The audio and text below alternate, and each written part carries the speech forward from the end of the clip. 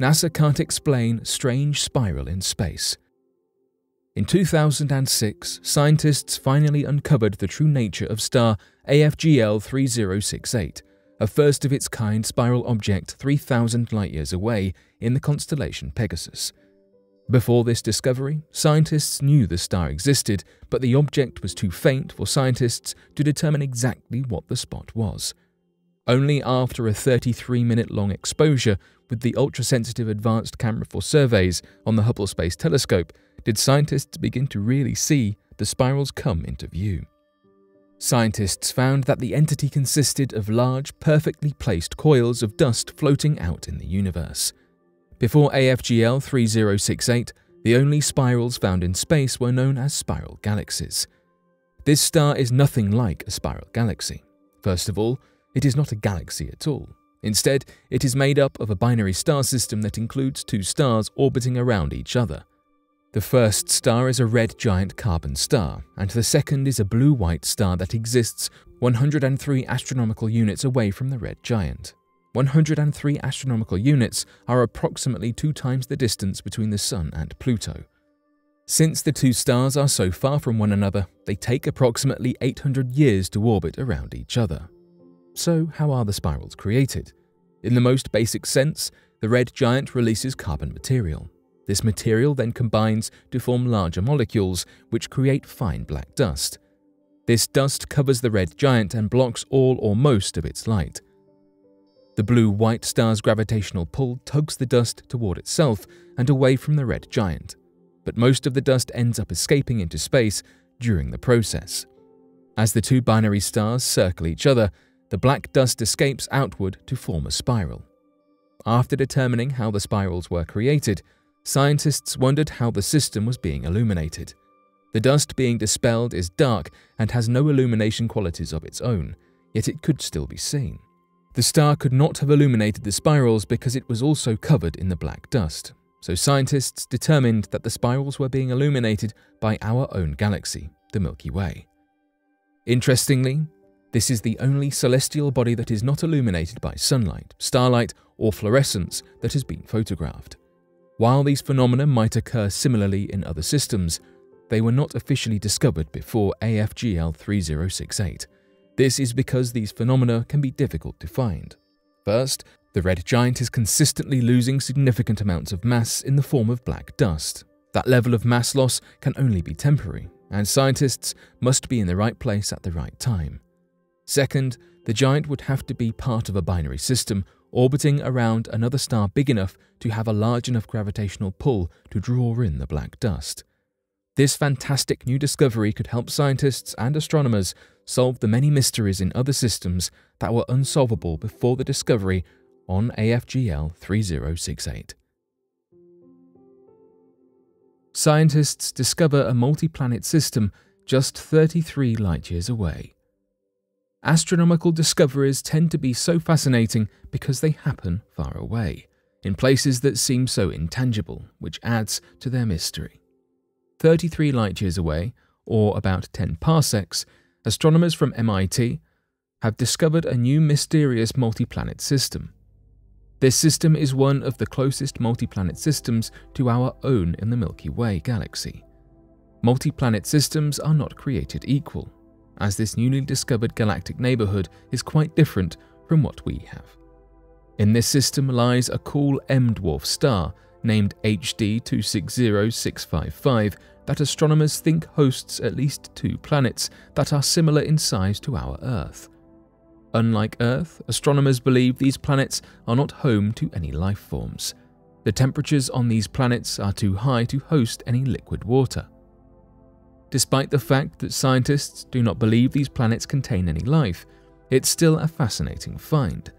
Scientists will be able to look at the properties of the planets to determine what levels of atmosphere they may have, and the closeness of the system and the brightness of its star make this task easier.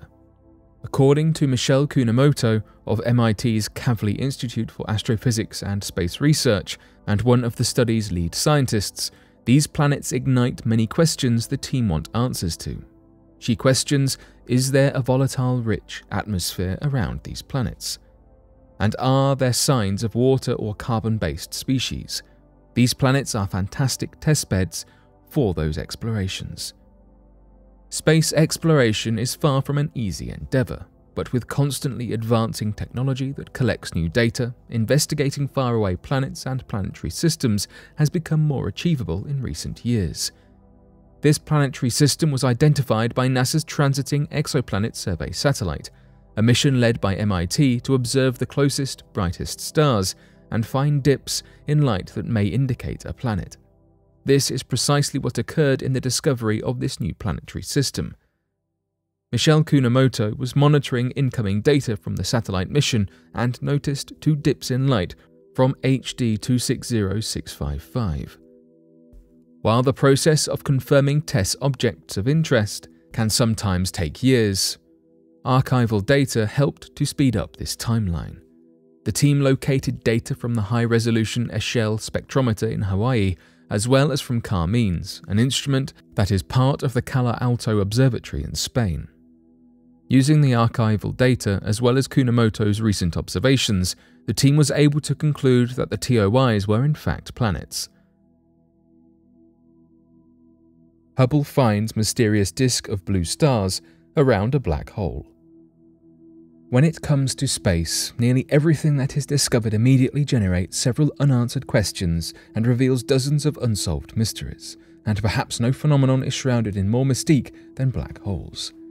Recently, researchers were able to solve one such mystery, the source of a mysterious blue light that was observed by astronomers using the NASA ESA Hubble Space Telescope encircling a supermassive black hole in the Andromeda Galaxy. Although the light had been first observed more than a decade before, no viable answer as to why it existed had been found, other than that it appeared to come from a cluster of blue stars. This in itself was mysterious, as the presence of such a close supermassive black hole should have torn apart any matter in the vicinity, preventing stars such as these from forming. It was not until new spectroscopic observations were made using Hubble's Space Telescope imaging spectrograph that researchers realized that the light was coming from a cluster of over 400 blue stars that formed in a small, tightly packed disk around 200 million years ago. Surrounding the tight blue disk is an elliptical ring composed of cooler, redder stars that are much older than the central disk. Researchers measured the velocities of these stars as they traveled at high speeds around the black hole, trapped in the strength of its gravitational forces. In fact, they are traveling so incredibly fast that it would take them a mere 40 seconds to completely orbit Earth and only 6 minutes to arrive at the Moon. Todd Lauer with the National Optical Astronomy Observatory in Tucson, Arizona, led the group of astronomers that made the observations. The blue stars in the disk are so short-lived that it is unlikely in the long 12 billion year history of Andromeda that such a short-lived disk would appear now. Lauer said, "That's why we think that the mechanism that formed this disk of stars probably formed other stellar disks in the past and will trigger them again in the future. We still don't know, however, how such a disk could form in the first place. It still remains an enigma." Although the mystery of what could be causing that strange blue light radiating from the immediate vicinity of a supermassive black hole, the fact remains that it seems outright impossible for stars to exist in the region at all. These discoveries, although still shrouded in mystery, will likely play a major role in the process of helping researchers prove ubiquitously that there is a star-forming black hole at the center of the Andromeda Galaxy.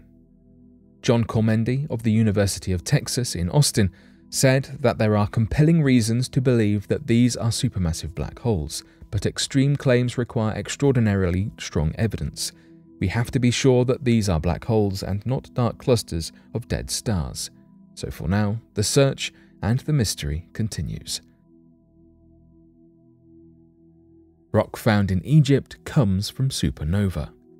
While new satellites and technologies are constantly being launched into space every day, we sometimes get space discoveries right here on Earth.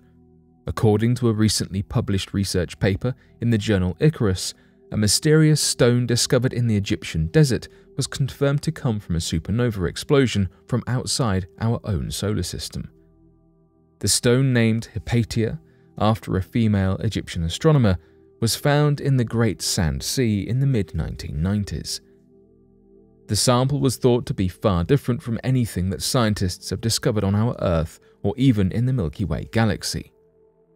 The stone has been analysed by a group of chemists at the University of Johannesburg since 2013, and they have reached several hypotheses about its origins. They believe that a red giant star collapsed into a white dwarf star that then formed part of a binary system along with another star that it later consumed.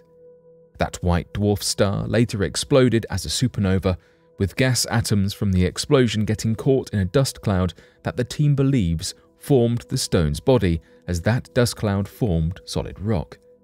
According to the researchers, this formation occurred more than 4 billion years ago, with the rock later hurtling towards Earth and eventually landing in the Egyptian desert. If the team's hypothesis is correct, Hypatia would be the first tangible evidence on Earth of a supernova-type IA explosion, according to Jan Kramers from the University of Johannesburg. Equally exciting is that Hypatia may also provide evidence that a parcel of dust from outer space could actually be incorporated in the solar nebula that our solar system was formed from without being fully mixed in.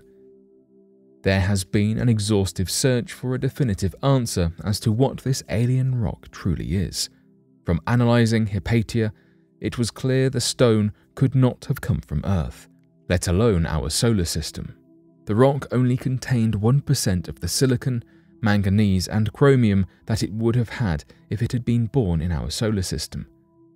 The stone also has exceedingly large amounts of other elements like iron, sulfur, copper and phosphorus. Space dust, asteroids and meteors in the Milky Way galaxy also do not seem to match the makeup of the stone. While there is evidence that Hypatia did not come from a red supergiant star, a familiar object in our universe, or a supernova type II, it does seem to match something far rarer. According to the researchers, Hypatia seems to fit something that would have come from a supernova type Ia, which only occurs 1 or 2 times per century in each galaxy. It seems scientists have discovered something truly remarkable.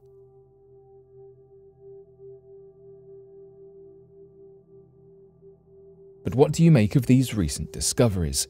Be sure to let us know your thoughts in the comment section below and help us grow this community while working to solve these unexplained mysteries. Thank you for watching, and don't forget to subscribe for more videos.